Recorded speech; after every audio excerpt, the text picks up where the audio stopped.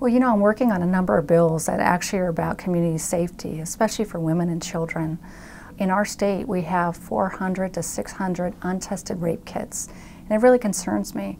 It concerns me whether the victims have had a voice and have had justice, and whether we're doing everything we can to protect the community against serial rapists. You know, often the media refers to it as revenge porn. We're trying to come up with other terms that are less derogatory towards women, which is often who is targeted by these crimes. So what happens is when there's images, and sometimes they have been given to another party, and sometimes they're taken from a party, and they're somehow shared. And it causes incredible harm. We have victims in our state that have lost their jobs.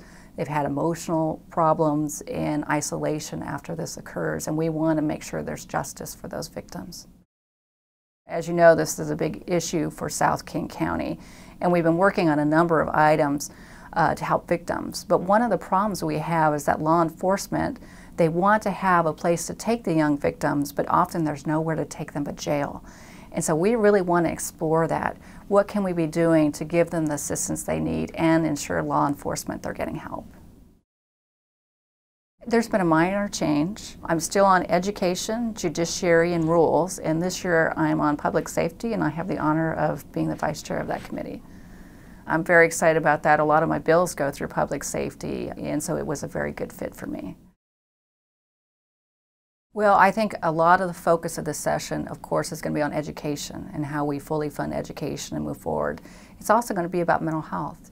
We have issues in our state of people being boarded in emergency rooms and not getting the care they need. And so we'll be looking at that carefully, as well as transportation and how we keep goods and people moving. I have to say it's an incredible honor to serve in Olympia, and I am so thankful to be here and represent my district. And I just want my constituents to know my door is always open, and to email me and call me with any concerns they have or any questions.